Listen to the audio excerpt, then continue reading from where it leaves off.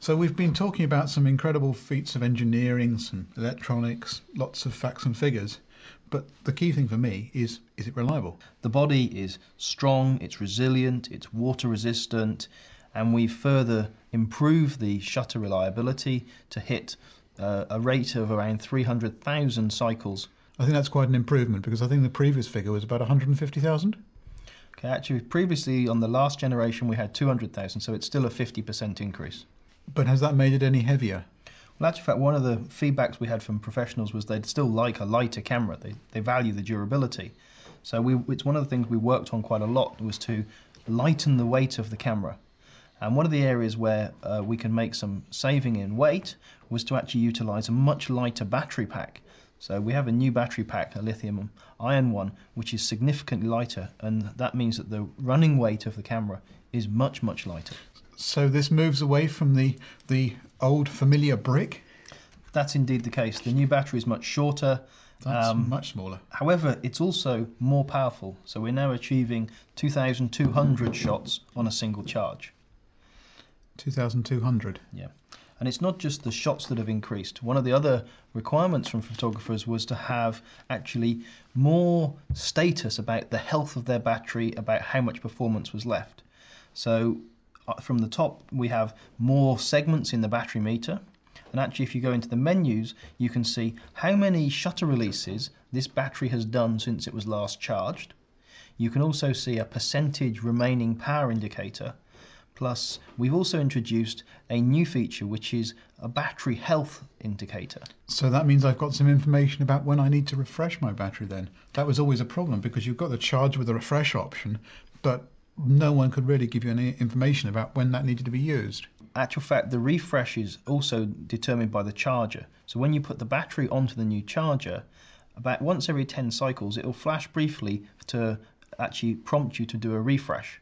So the refresh light will flash to indicate that it's time for a refresh. But actually about once every 10 cycles. That's correct.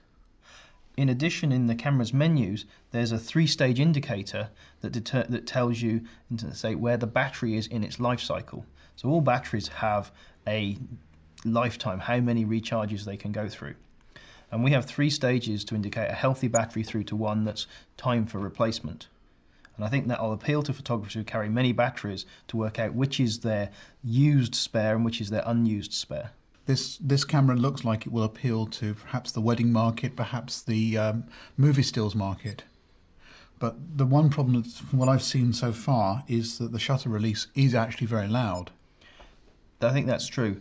And obviously to achieve the high frame rate, the priority has been on achieving the speed. However, we have also integrated a new silent drive mode. And the way this works is actually it quietens down the shutter release and the flip of the mirror, and actually enables you, by keeping your finger on the shutter button, to delay the recocking of the shutter after the exposure. So you could actually hide it under a coat or move it out to outside the building even. Okay, so I think you set this up for me just a moment ago. Can I try it? Sure. Let's have a quick look. Let's just press it like this, and so it releases. The mirror goes up when I actually release the shutter. That's right. And I can keep, or I can take it sort of, as you say, away and hide it out behind a coat or something. To reduce the to reduce the sound. That's correct. So reading through the white paper, there's one spec that sounded particularly interesting. I think it's been called safety shift. But to me, it looks like an auto ISO mode. Is that a fair description? I think that's a reasonable description. Actually, in fact, we've had safety shift before, where when you're shooting in shutter priority or aperture priority, if it wasn't possible to achieve a good exposure, you could choose as a custom function that the camera then would adjust your chosen shutter or aperture. What we've now introduced is, in addition to that, in that custom function, is the ability for the camera to alter the ISO speed to achieve a correct exposure. So if you're, say, shooting and you want 1,000th of a second and your lens has reached a point where it's wide open, say at f2.8, but actual fact the light has dropped since when you first started, you still need that 1,000th of a second to freeze the action. In this case, the camera would start to raise the ISO from where you are to increase the sensitivity and get you a good exposure. Okay, but have I got control though over the maximum ISO that's, for instance, used? So let's say the camera's I don't want it to go into the extended range. I don't want it to go beyond 1600. Perhaps I don't even want it to go beyond 800 ISO. Is that something that can be configured, or is that you take it as is? So you can actually restrict the range of ISO settings, but actually in the auto ISO mode it will only stay within the range unless you enable the extended range. So it will stand in the 100 to 3200 range. Okay.